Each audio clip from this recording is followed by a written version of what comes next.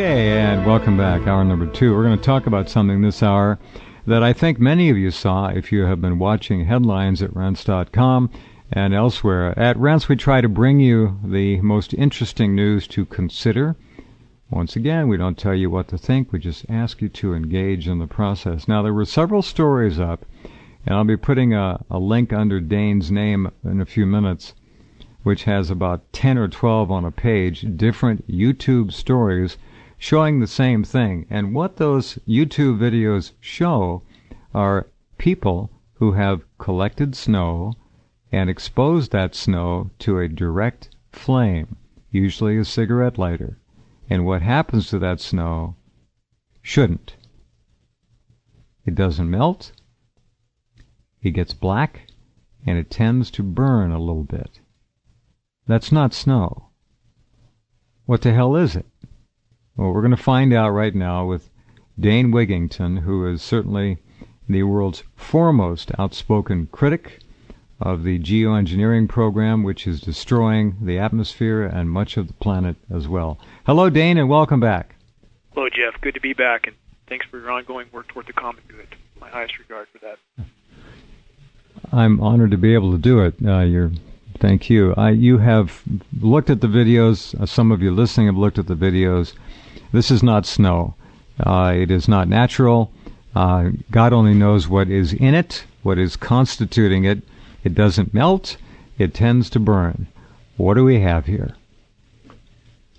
We have an artificially chemically nucleated material. And, of course, we see once this data really starts to go viral, and it has, we've seen exactly what we'd expect from mainstream media, the attempt to, quote-unquote, debunk and to have what people perceive as experts, meteorologists, which are really at this point across the board nothing more than paid disinformation people, almost without exception, try to dispute this. They try to claim that snow always sublimates, meaning it converts from a solid to a gas without passing through a liquid state. If this was the case, would we have rivers that run year-round? No rivers, no streams, no lakes, no ponds, correct. No moisture. Correct.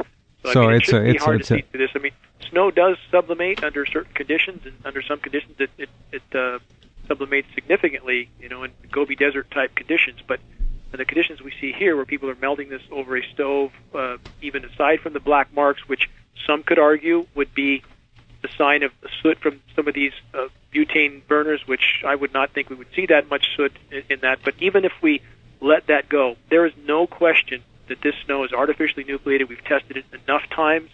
There's patents for it. We've identified a number of elements in the snow: aluminum, barium, strontium, lead. We know that in cases of, for example, a positively charged barium particle can nucleate up to 50 degrees.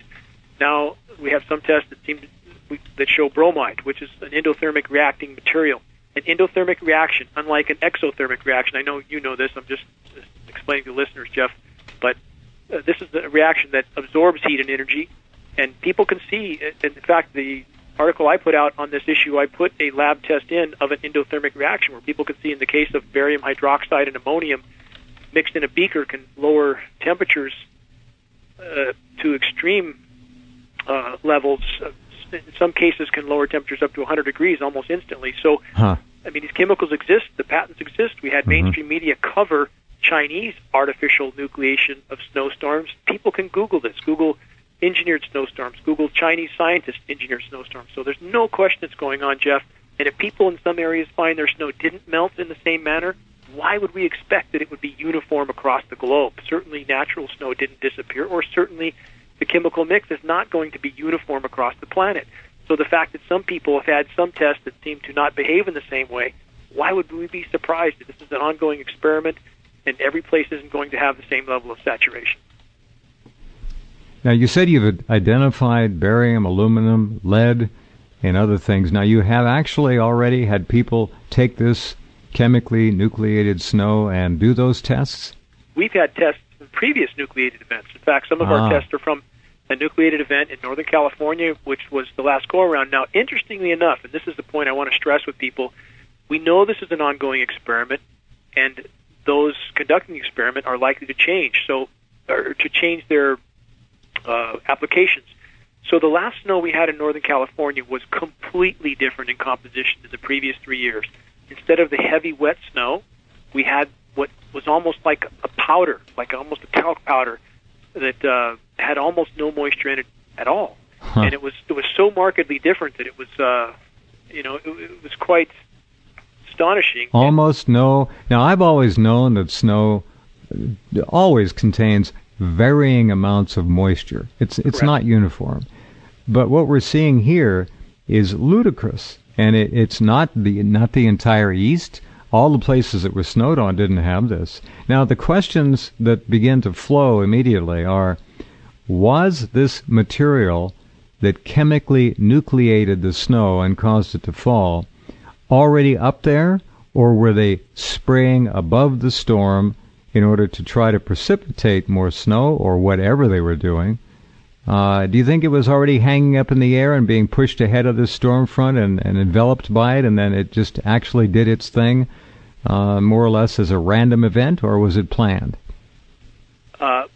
I believe absolutely the latter. That this, because being outside a number of these events, which I have been through the entire event, all we can hear in the Pacific Northwest when they're nucleating a storm, all we can hear is aircraft, one after another, after another, after another. And even during daytime hours, when you could correlate the precipitation with some sort of time frame from when aircraft have been heard in significant quantity overhead, and these flakes start coming down, it definitely appears to be a disbursement that's occurring over the storms at the time the storms are enveloping. We also have an image of a stripe of snow across about a 20-mile valley.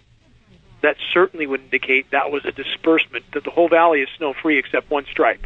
So that can't not be a disbursement that occurred one overhead. Stripe. Follow me?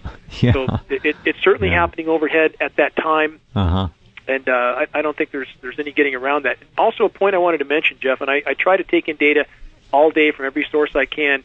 Today on Weather Channel, they made a point repeatedly throughout the day. Weather Channel's job is to make the completely unnatural seem natural. That's sure. They're paid actors. So they said repeatedly today, referring to the snow that's going to be falling along the East Coast in the coming days, this snow will be heavy, wet snow, not the kind of snow we had in January. What does that mean? We have a snow for every month now, or they switch gears and they know that this snow was going to be a totally different composition? How could they know that? And why would they make it a point to state it? Wow. As the experiment changed again, but that's a direct quote. Wrote it right down at the time. This snow will be heavy, wet snow, not the kind of snow we had in January. The chemically nucleated snow. This is really getting to be embarrassing. And I said this years ago. Operation Northwoods talked about the CIA bragging it controlled all the major newspaper media in the 1950s, early 1960s, and could place any story that they, the controllers, the CIA, wanted in any paper within an hour anywhere they want. Now that's before the age of mass media electronics and instantaneous control and communication. They can do anything they want now. Any major voice, whether it be in the mainstream media or, I'm sorry to say, in the alternative media, not all of them, but many of them, are compromised. They are assets. They are agents. They're running an agenda, and you've got to keep that in mind. I can assure you there are very few truly independent voices left out there.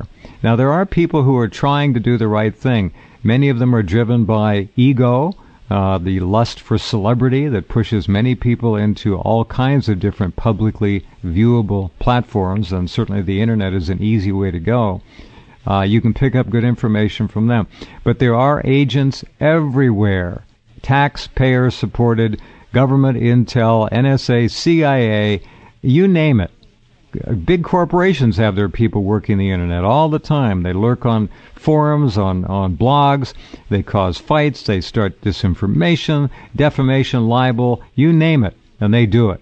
The Internet is a jungle out there, so you've got to be careful. But in all of the noise is the truth. You can find it. It's there, and you're hearing it from Dane right now. The idea that this stuff was sprayed at the time of the storms, very interesting. But let me go back. This material, the aluminum and barium, does tend to fall out of the sky. However, if it is nano-sized, Dane, it can hang up there for a considerable length of time, can it? It can, and I don't mean to insinuate that's the only spraying going on. I'm sorry I did make it sound like that. That's not what I mean. Certainly they're spraying before the storms, during the storms, but there does seem to be a significant additional application during. I noticed the one effort to debunk came out rather quickly as soon as the videos began to make their way around the net. Pretty obvious what was going on there. Okay, they're not there yet, but they will be shortly. I think I've got one or two up still in headlines about the snow, so we'll get to that in a second. Okay, these major Arctic blasts, the Arctic vortex, whatever you want to call it, how do you read those in terms of the overall picture, Dane? Did this surprise you this winter? I don't know that they're engineered. They may be a byproduct of the constant plying of the skies back and forth and pouring all kinds of chemicals into the skies at the nano size and up. What do you make of it? Actually, I believe they're completely engineered. And what you mentioned before the show, very, very accurately, an important point that a lot of even the quote-unquote independent news sites are putting out what amounts to disinformation. And what's alarming to me is even some of these sites who claim to be anti-geoengineering activists, if you will, then cite these weather events as being natural. We have a system that's completely disrupted at this point. From top to bottom, there is no natural weather. Even if you had small-scale geoengineering programs going on, that has the potential to disrupt the entire system. But we know we have global climate engineering going on, even by opposing powers, China and Russia on one side of the fence, NATO countries on the other. So at this point, the anomalies we're seeing are so unprecedented that I think it's impossible not to conclude that there is no natural weather. So in the case of the Arctic blasts, the polar vortexes, we see a stationary ridge of high pressure over the west, which we have enough satellite imagery to make clear the unnatural nature of that. I tracked it since late October through October, November, December. I put up one or two stories showing a progression over a couple of weeks. This enormous high-pressure ridge, like a brick wall, and the storms were coming out of the Pacific Northwest corner, if you look at a satellite picture, moving to the east, and they would, real vigorous weather systems, and they'd run into this thing, and they'd sit there, and it's like somebody took a sponge and wrung them out, and to turn them into globs and pieces of moisture, most of which would end up being pushed up into the British Columbia, Canada area by the clockwise rotation of this enormous ridge of high pressure. It would push them up into Canada, across a couple of provinces, and down right into the Midwest. There you go. And I think one of the better articles, or the best articles, was put out by you. In fact, you had a lot of good satellite images on that article, if I remember correctly. Exactly what you put in that article is exactly what's happening. So the stationary ridge of high pressure pumps from a very low dip in the eastern Pacific, picks up moisture, pumps it north, clockwise, as you correctly stated, around the high pressure, like a giant pulley, pulls it back down into the U.S. where it's being sprayed the whole time, and that's cooling that air mass down. So, as you corrected me, I made an unclear point that this nucleation is taking place right above the storm as it's occurring, but the storms are also being sprayed through their entire progression, which helps migrate that moisture, which helps cool the air mass. It's all part of a long, intricate process. But so that rotating wheel has rotated this warmer air through Alaska. By the way, Alaska just had the warmest January on record. Some listed as a tie for the record, others as the warmest. We had temperatures in Alaska of almost 70 degrees while it was snowing in Florida. So, the degree to which the system is being pulled apart should be apparent. So that spins, again, down into the lower 48. They pump this cold air south. They push moisture up from the Gulf of Mexico. Since when do winter storms happen with moisture from the Gulf of Mexico? They combine the two. You have a transition zone of ice storm between the warmer subtropical moisture, which has thunderstorms and tornadoes. You have a transition zone again of ice storm. Then you have where enough saturation is occurring and it's starting to be frozen precipitation.